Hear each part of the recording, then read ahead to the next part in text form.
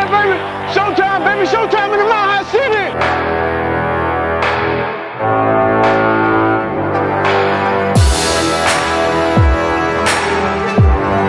Oh man, he was the man. I mean, you turn on the film, you see him, going through the holes. He had great speed. He was about 6'1", 250 pounds. He was called the Nightmare. The Nigerian Nightmare.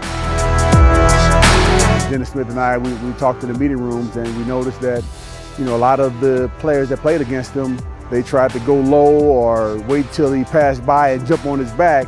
And, Dennis being the older guy, he told me, hey, we got to hit him straight up.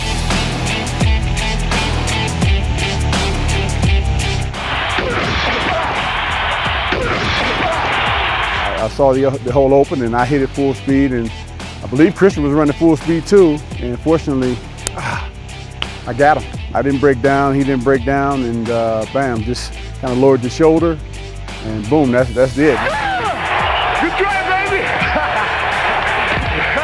After the games, I would go home and I'd try to look through the highlights, and I just wanted to see on the TV screen, everything kind of going at one speed, and then all of a sudden, bam, somebody flying into the picture.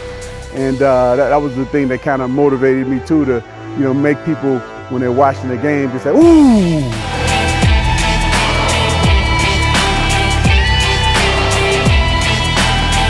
A lot of places that I go, that is the thing that people ask me about once I tell them my name. Oh, Steve Atwater, I remember the hit against Christian Okoye.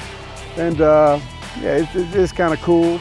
I could imagine it's not as cool for Christian as it is for me, but that's the way football is sometimes. Dude, it's Broncos Chiefs, Monday Night Football. We're coming to play and we're coming to win. We're not leaving without the victory.